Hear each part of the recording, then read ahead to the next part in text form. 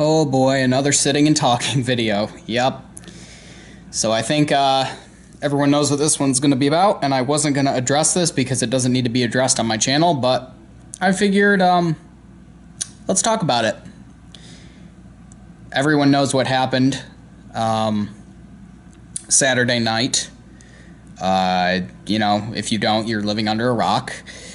For the first time in 43 years, I believe, attempted assassination on former President Trump.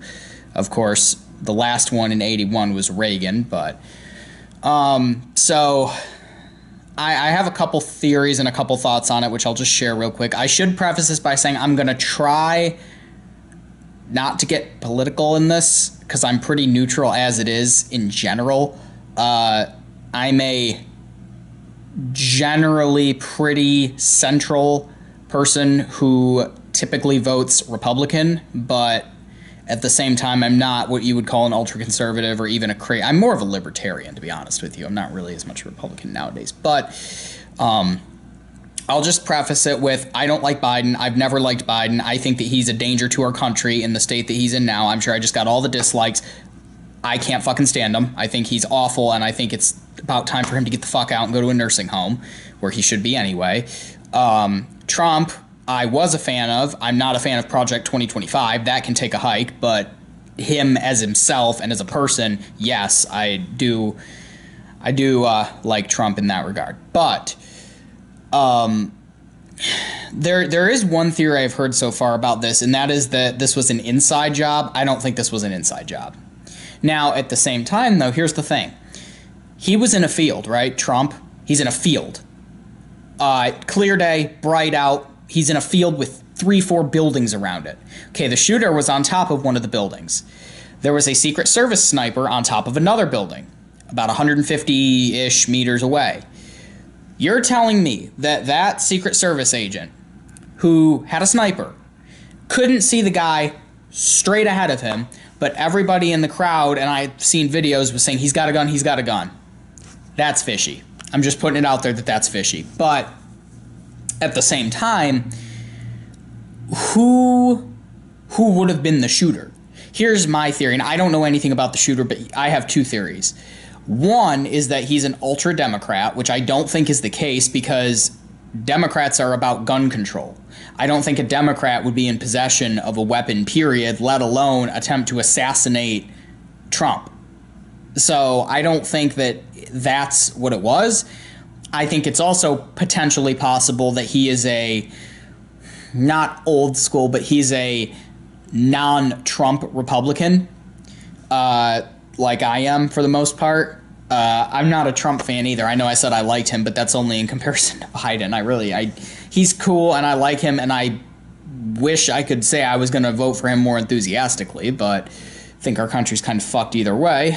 But at the same time, I'm more libertarian anyway, but at the same time, I'm not fucking voting for Biden. I'm sorry, I'm just not. There's Democrats I could vote for. Like I said, I'm pretty central, who I typically vote Republican, but I can't vote for Biden. He's fucking crazy. I'm sure people say that about Trump. I'm sure I'm going to get all the dislikes in the world. You know what? Guess what? It's my opinion. I'm one person. Guess what? You're your own person. You can vote. Go fill out your ballot in November. But here is where I think it gets interesting, is that the way I saw it was, assume this guy is not an inside job. Assume that he is just trying to assassinate the president. Or maybe he works for, I don't fucking know, a loan shark, a hitman, something. This is just my theory.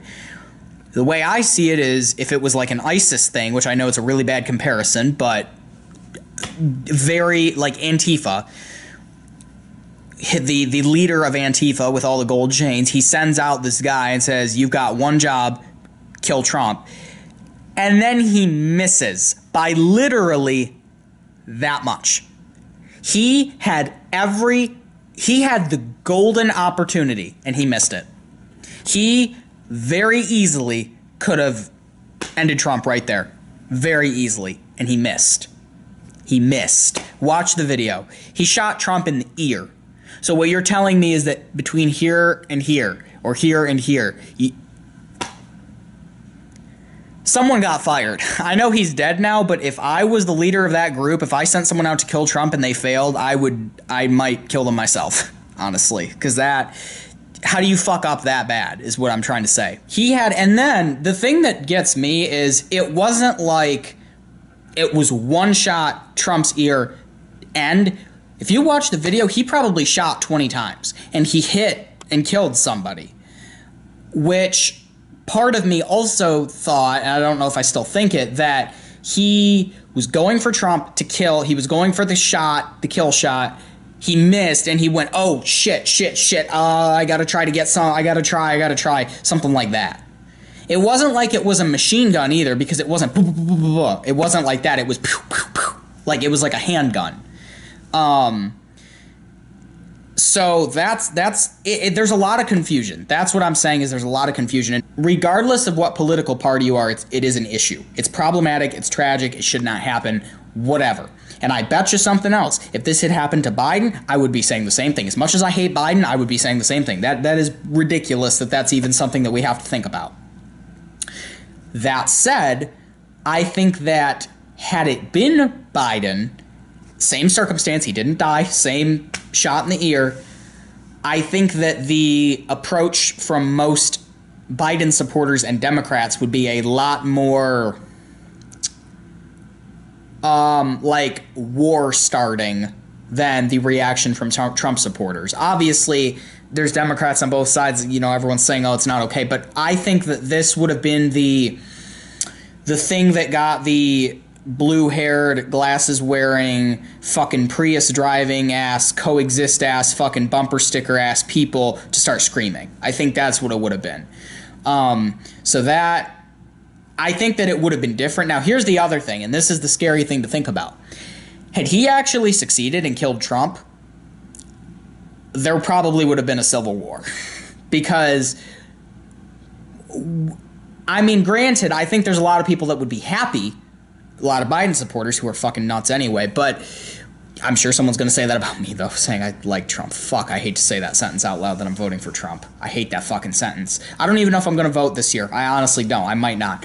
But had he made the shot and killed him, there would be a lot more discourse going on in this country than there already is, which is crazy because this country's kind of fucked, if I haven't already said it. Which is why I don't like getting political, because it's fucked anyway. This country is so fucked right now. Fucking only two options are fucking Project 2025 ass dictator and fucking doesn't know where the fuck he is and fucking talking about, I don't know. But anyway, that is the way that I see it. And had it been Biden, my biggest concern would have been if he made the shot and killed him. The biggest concern I would have had would have been, at this point, Trump hadn't announced his running mate. I think he just announced it today. I think it's J.D. Vance, I want to say is his name. It's a guy from Ohio. But Biden's running mate is Kamala. Kamala is a fucktard. I'm sorry. There is no other way to put it. She's evil. And I'm going to leave it at that. And that's how I feel about her.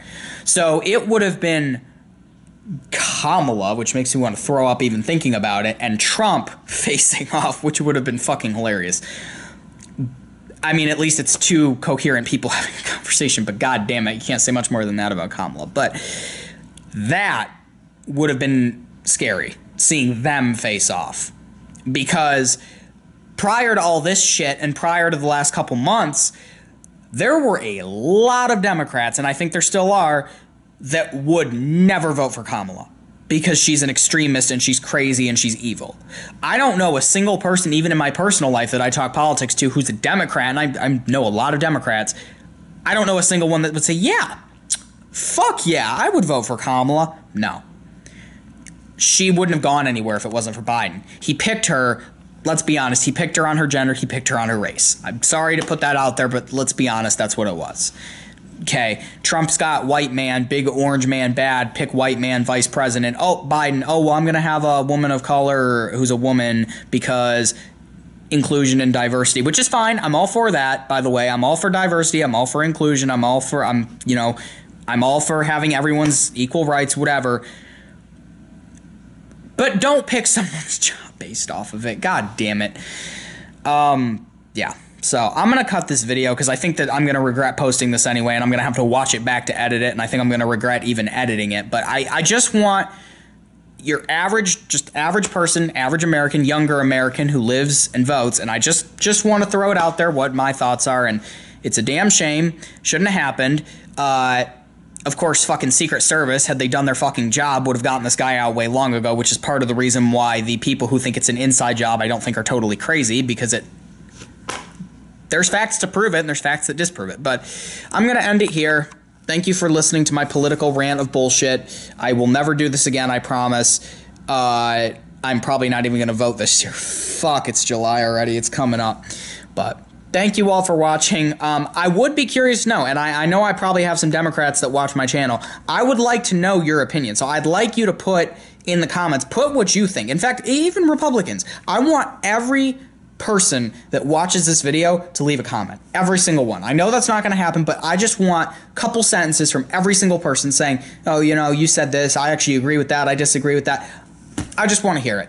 No arguments, no fighting, no bullshit. You can say you support Biden, I don't give a fuck.